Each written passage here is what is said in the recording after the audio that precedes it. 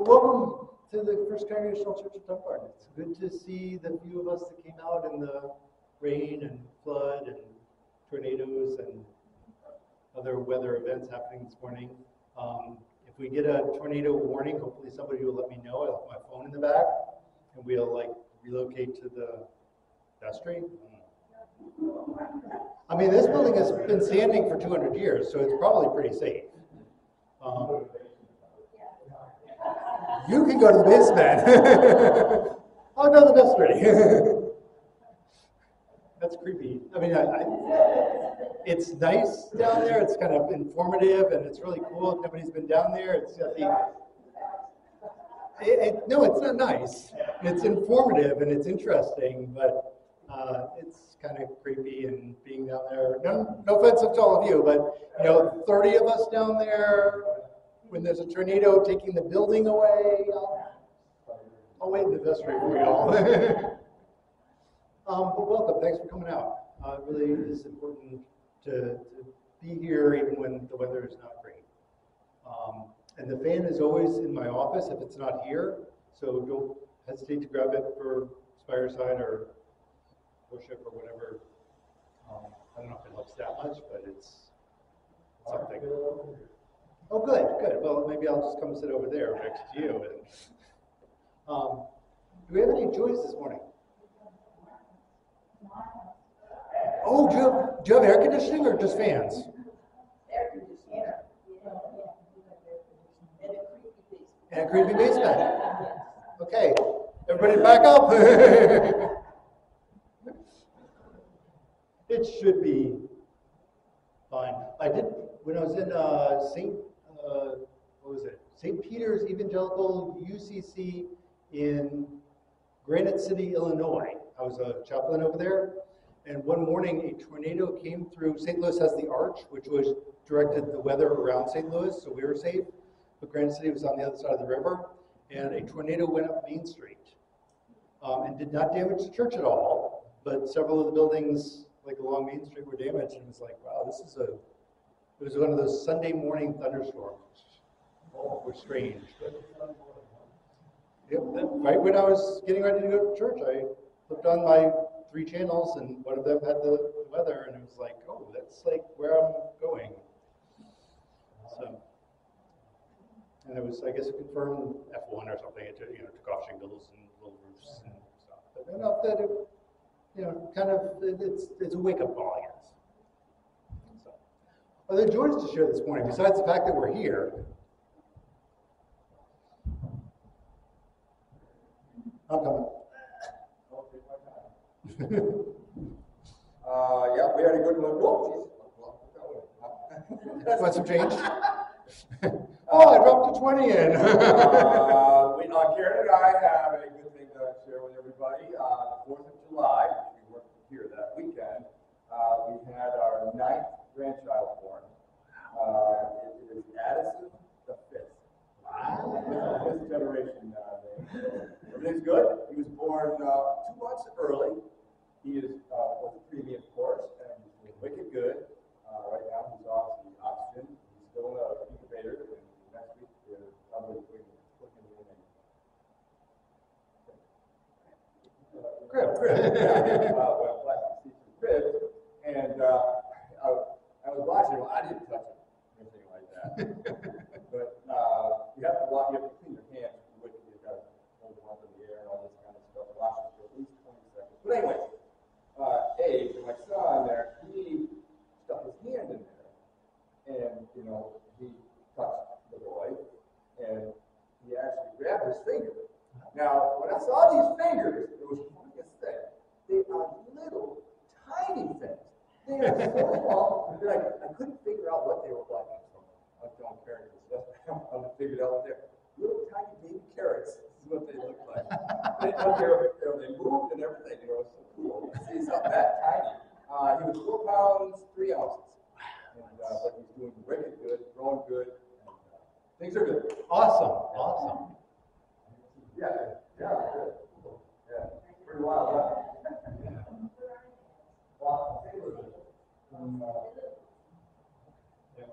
And some of us do, after using the restroom, wash our hands for 20 seconds. Just letting you know. Well, you know, the thing is, they have the foot pedal thing.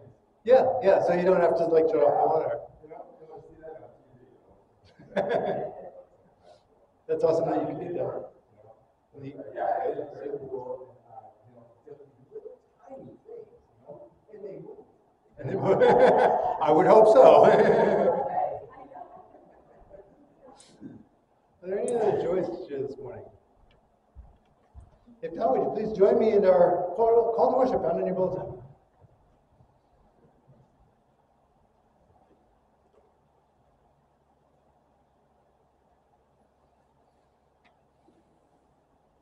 Come, let us gather in the presence of the divine who speaks to us through the pages of ancient texts. We gather with open hearts, ready to receive the wisdom and understanding that flow from the source of all knowledge. As the rain and snow nourish the earth and bring forth new life, may the words we hear today water the seeds of understanding within us, so we may bear fruit in our lives. Let us worship together, seeking the deep understanding that only the Spirit can provide. And our opening hymn this morning from my worship playlist is number 309, which is We Are Your People. And I'd invite you to stand as we join in singing.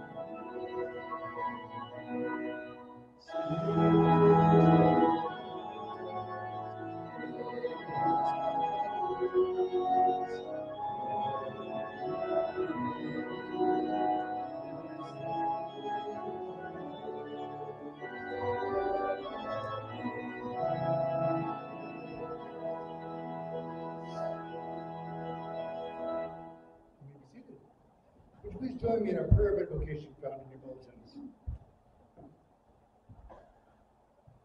Gracious and loving Creator, we gather in this sacred space, seeking your presence and understanding.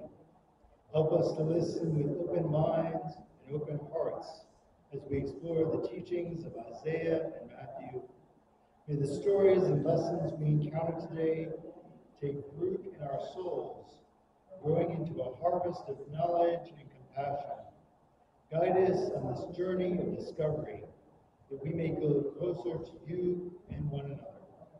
Amen.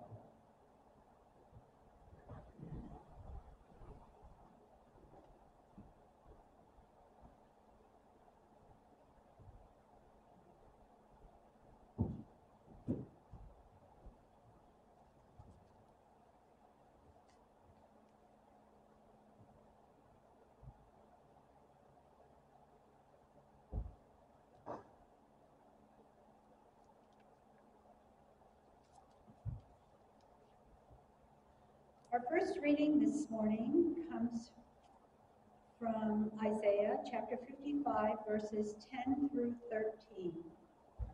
For the rain and the snow come down from heaven and do not return there until they have watered the earth, making it bring forth and sprout, giving seed to the sower and bread to the eater. So shall my word be that goes out of my mouth. It shall not return to me empty, but it shall accomplish that which I purpose,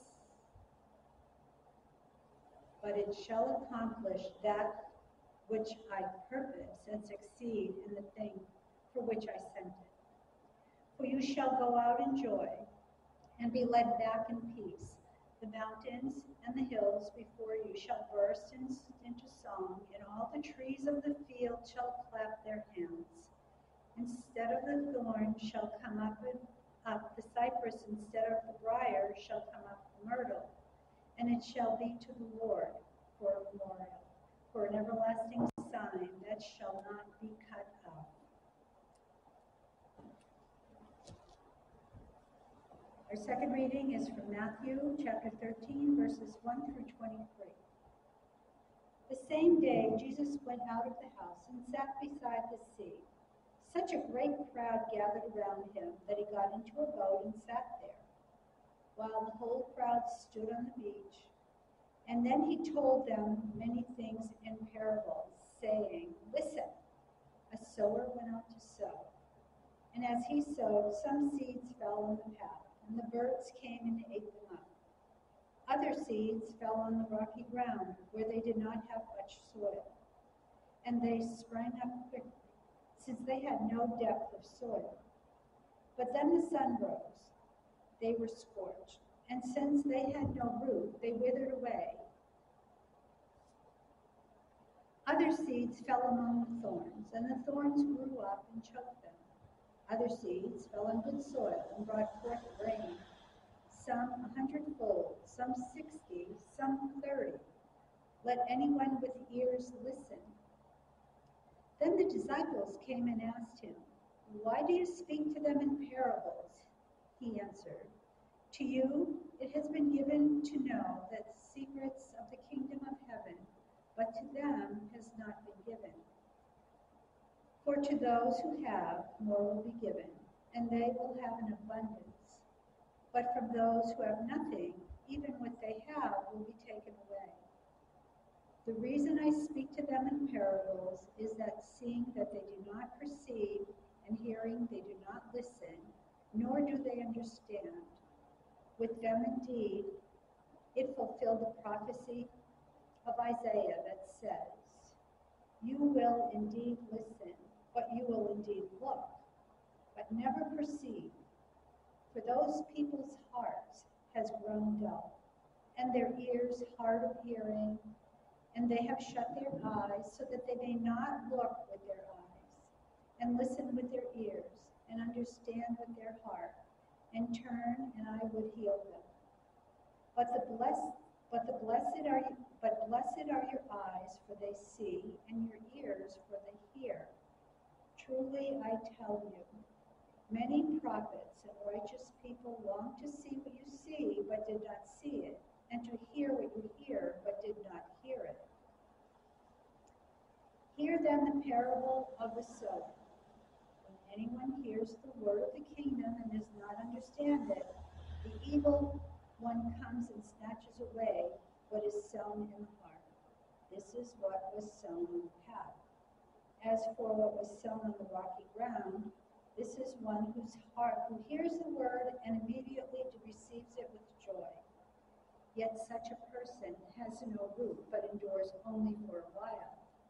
And when trouble or persecution arises on account of the word, that person immediately falls away. As for what was sown among the thorns, this is the one who hears the word, but the cares of the world and the lure of wealth choke the word, and it yields nothing. But as for what is sown on the good soil, this is the one who hears the word, understands it, who in 100-fold, and another 60, and in another 30.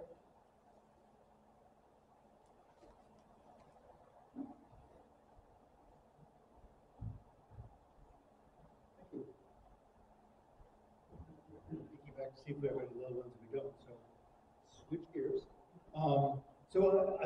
One of the things that I did this week was I was looking into the word hearing, which Matthew uses a lot. And the Hebrew or the Greek word, I'm not sure exactly what the word was used, but apparently it means more than just listening with our ears. The word really means to hear it and then to process it and then to be able to go out and act on it. So Jesus isn't saying just listen. He's saying this is an active listening. It's going to take time. It's going to require action on our parts. So I hope you heard the word of the scriptures this morning and will take that into heart and be able to put it to use. Would you please join me in our Lord's Prayer together? Our Father, which art in heaven, hallowed be thy name. Thy kingdom come, thy will be done, on earth as it is in heaven. Give us this day our daily bread, and forgive us our debts, as we forgive our debtors. And lead us not into temptation, but deliver us from evil. For thine is the kingdom, and the power, and the glory forever. Amen. Would you please join me in prayer? God, please bless the words of my mouth and the meditations of all of our hearts, that they will be acceptable in your sight. Amen. This week we begin to explore the parables, stories that Jesus told us to help us understand important truths with using vivid pictures. I have to admit that parables are fun. They're a great summertime passage. They contain truths, but are presented in a fun way. And they can also mean different things to different people at different times. So my interpretation today is only my interpretation, what I get as I read it through this time. This morning we have a story of a farmer who scatters seed everywhere. Some fell on a path, others on rocky ground, some among thorns, and some on good soil. The farmer represents, I believe, God, who generously shares God's message without even worrying about where it lands. How many of you have planted a garden? Most of us. You don't scatter seed everywhere. It is wasteful. Luckily, I didn't plant a garden this year, but I am part of a New Hampshire gardening group on Facebook. And between that late frost that we had this year and then all the rain, like we're getting today, nobody is having a good crop. But the years that I have planted, I usually start by getting the soil ready. I dig little trenches, and then I spread seeds, covering over with just a little bit of dirt. One of the churches that I served as a student pastor, there was Midwest farmers. Most did have a vegetable garden, but also planted fields full of corn or beans or other crops. These planters would do it on an industrial scale. They dig a little trench, drop in a seed every foot or so, and then cover it over with dirt. Because of farming regulations, most farmers do have to buy new seed every year. So you didn't want to waste money by planting more than you needed to. They knew exactly how much to plant their fields with none left over. God's word, God's love is abundant. We often do try to make sure that only the right people get it. I've known many people over the years who get upset that we have an open communion table, that everyone who comes to church is welcome to take communion. Those children, they tell me, don't know what communion means. I'm always tempted to ask them if they would like me to withhold communion from them when they get into a nursing home and are a bit confused. The small child knows that they are part of a community and gets to participate just as everybody else does. Isn't that a key component of communion? Perhaps the little children understand it better sometimes than we even do. Let's dive deeper into the types of soil. The first type is a hard path where the seed can't grow. I believe it represents hearts that are closed off, unresponsive to the message of God's love and hope. Just as a path is firm and unyielding, these hearts become resilient to understanding. They refuse to let God's truth penetrate their souls. The words of love and hope bounce off them, off the surface of their hearts, finding no entry point. Sadly, these hearts remain unchanged, unaffected by the transformative power of the message. Second soil type is rocky ground, with patches of pebbles and little rocks scattered among the dirt. This could be described as New Hampshire soil. When the seed falls on this ground, it initially sprouts quickly. However, the rocks prevent it from growing, roots from growing deep. They obstruct the seed's growth, preventing it from reaching the nourishment that it needs. In a similar way, hearts represented by this rocky ground show initial enthusiasm for God's message and hope. They respond joyfully to the good news, eager to embrace it. But as life's challenges and difficulties arise, their shallow roots fail to sustain them. They struggle to weather the storms of life, unable to find strength and the depth required to withstand adversity. Without the deepening of their understanding and commitment to their message, their faith remains fragile, easily shattered by the trials they face. And I'm sure we all know this type of person.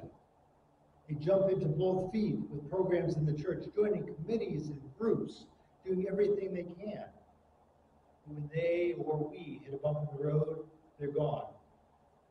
Of course, there's nothing wrong with being involved. As church members, I love it when people get involved. But I do worry when I see people who really want to be involved in everything right off the bat. Without those deep roots, any bump risks their involvement.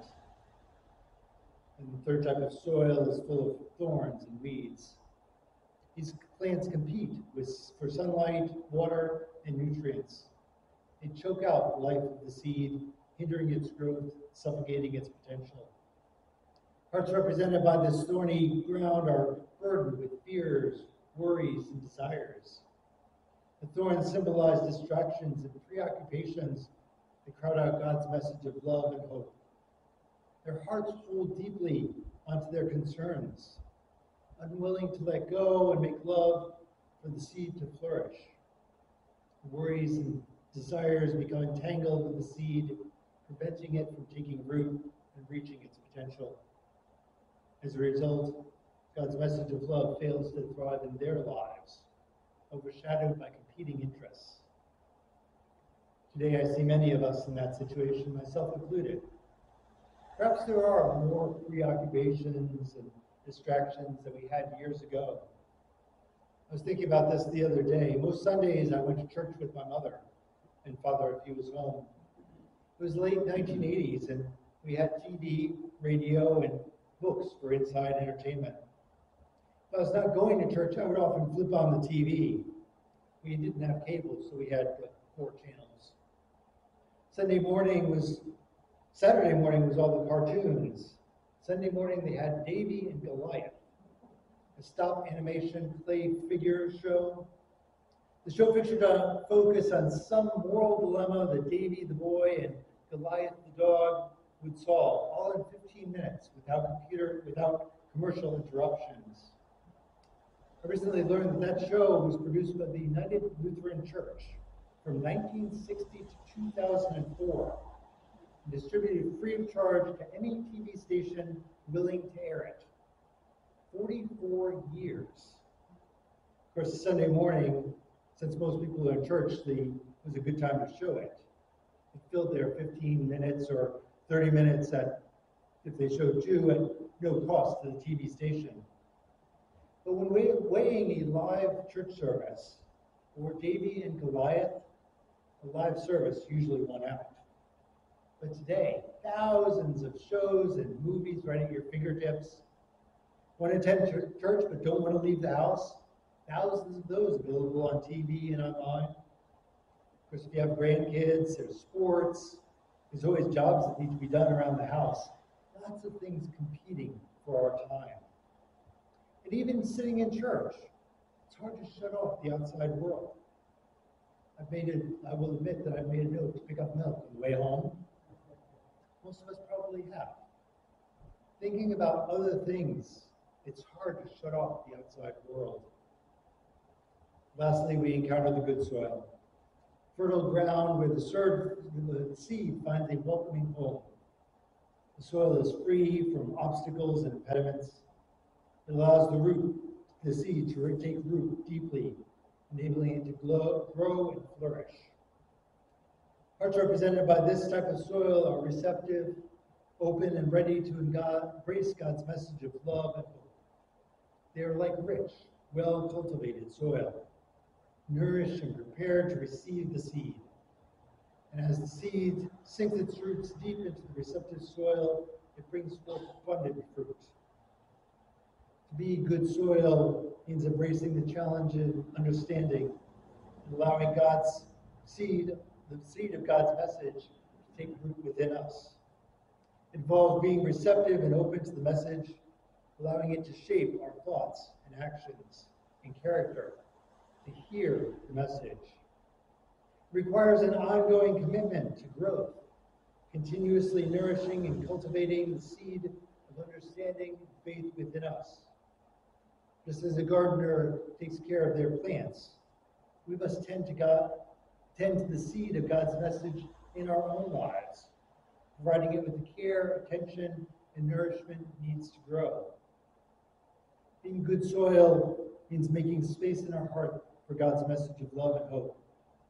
It means removing those rocks of doubt and skepticism that hinder our faith. It means uprooting the thorns of worry and fear, of selfish desire that choke out God's message of love. As we deepen our own understanding and allow the seed to take root, our lives become fruitful gardens, bearing the fruits of joy, the fruits of the Spirit, love, joy, peace, kindness, goodness, faithfulness, gentleness, and self-control. The good soil rarely occurs on its own. We can try to remove the rocks, we can pull out the thorns, but it's easier to do so with the help of others. When we started out our garden a few years ago, I got manure.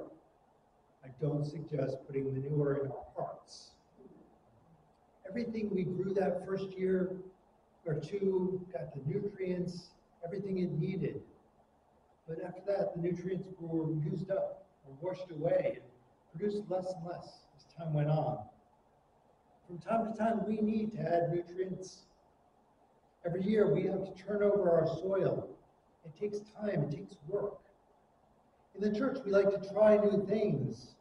We need help from others by showing love and compassion. Sometimes challenging our own thoughts and ideas or having them challenged by others. This gardening, this growing is hard work. And sometimes no matter what we do, we may not always succeed. Our job, I believe, is to do that hard work of gardening, to continue to scatter God's seed abundantly, God's love freely. Let it fall wherever it may.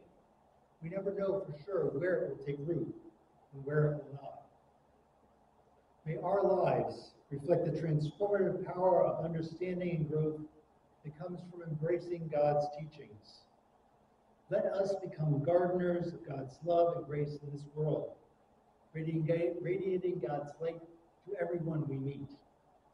As we walk this journey of faith, may our hearts be like good soil, providing fertile ground for the seeds of God's message to take root and to flourish. Amen.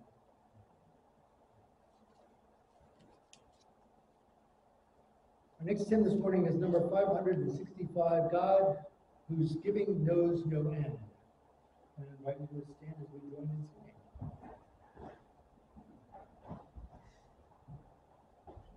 Number 565.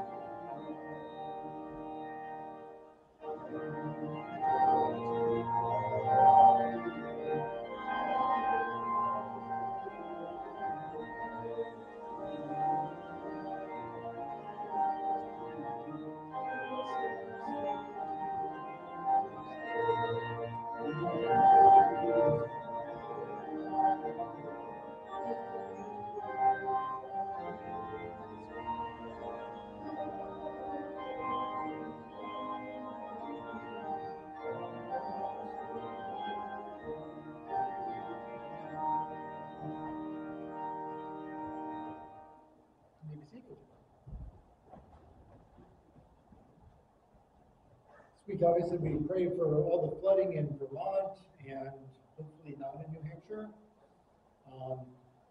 I know down west, southwest, they've gotten hammered pretty good. So we obviously keep those people in our prayers. Who else do we need to pray for this week? My son did a week of driving, and you're all still alive, and I'm gonna look like you pretty soon. He's, I'm getting used to seeing more and more of it. Yeah, he did well. He didn't hit anybody. We brought him all the way to the hardware store yesterday, which required like making a left-hand turn. Traffic was coming this way and traffic was coming out, and that kind of freaked him out and us a little bit. If you stop back from the intersection, then these people assume you want them to go, and then the person coming up the hill who didn't have a stop sign decided to stop to let us go, which is confusing for us that have been driving for a while. So I don't blame him for getting a little flustered, but he made it there and made it home, and we lived. And no damage to the car, so it was all good. Are there other prayers that we need to raise? Yeah. For Pam and baby Joseph, yes. Continue to hold them in our prayers. Are there others? I have some family members, nieces who have been using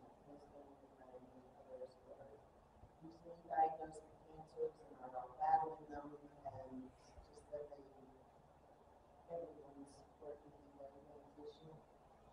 It's a scary time, but we love them dearly when they're fighting, so give them the strength to continue fighting for themselves and their families.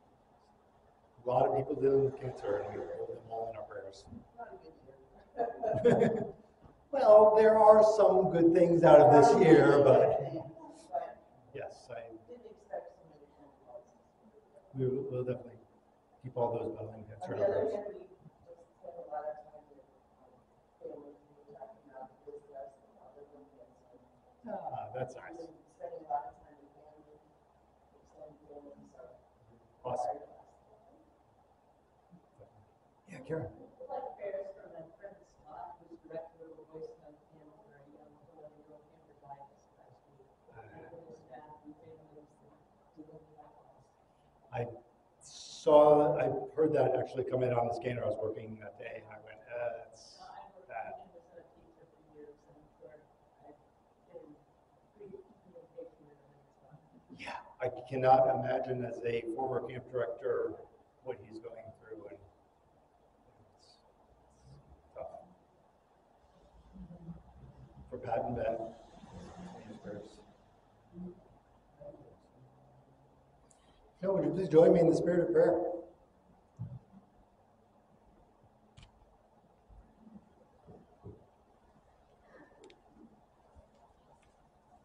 Loving God, as we gather in this sacred space, we come before you with open hearts, seeking your presence and guidance. We lift up our prayers and concerns, knowing that you hear and care for each of us. Creator of all, we pray for the world and its many challenges. We ask for wisdom and understanding to navigate the complexities of our time. May your peace prevail where there is conflict.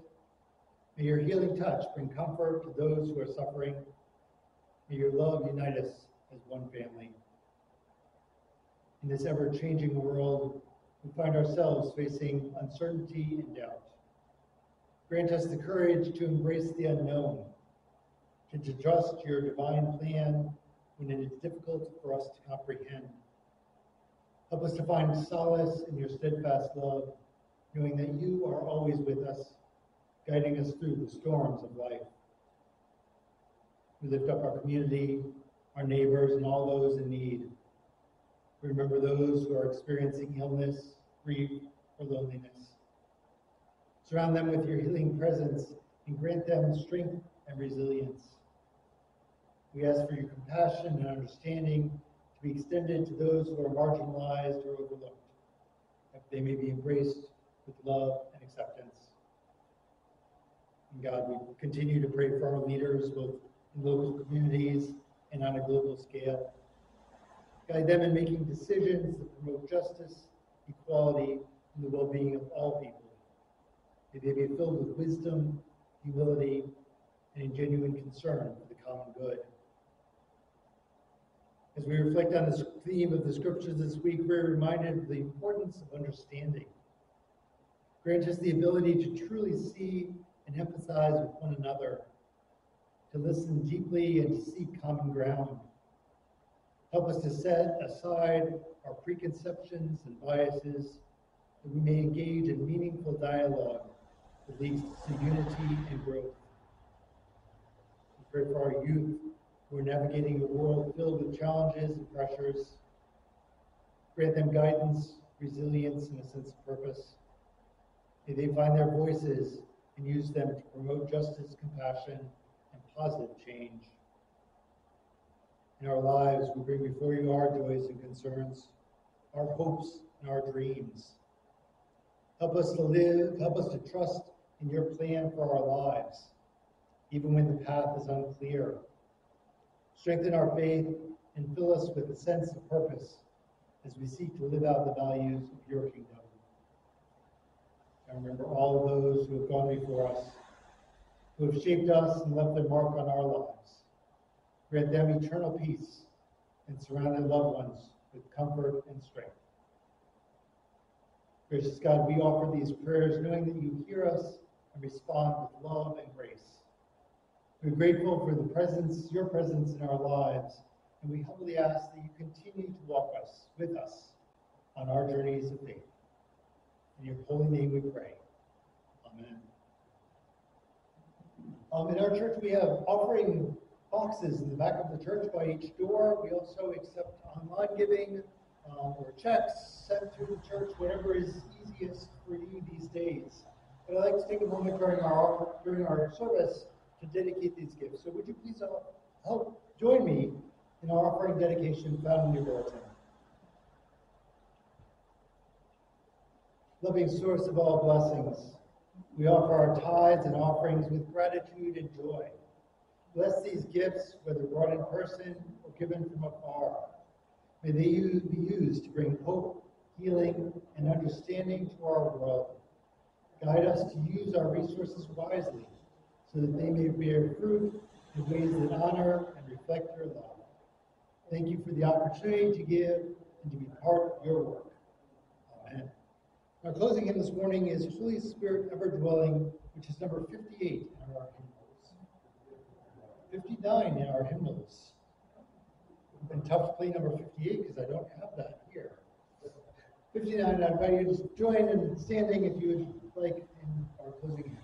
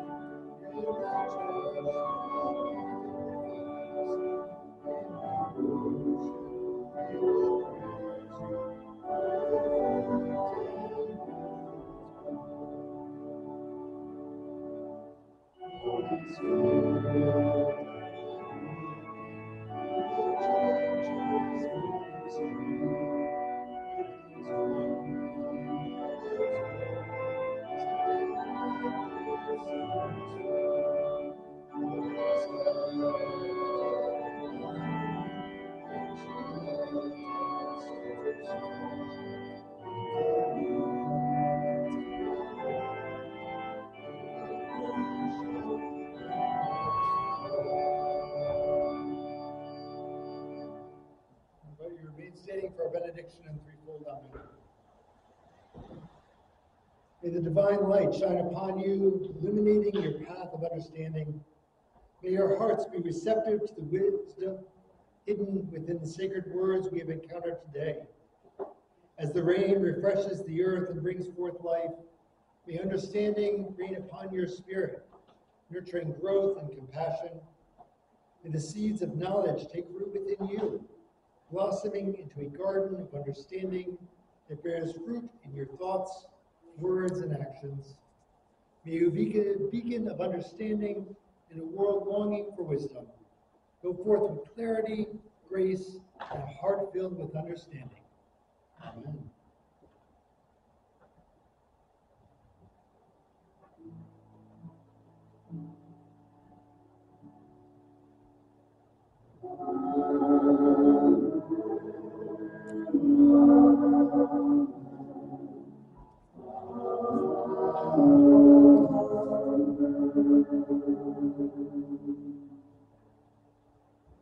Be seated. I always hesitate to ask in the summer, are there any announcements? Nope, not doing that one again. Yeah. I have one. Yesterday I was working at the Northern Historical Society, and I don't know the first donation we got. But we got a very generous donation from the individual. Oh, wow, awesome.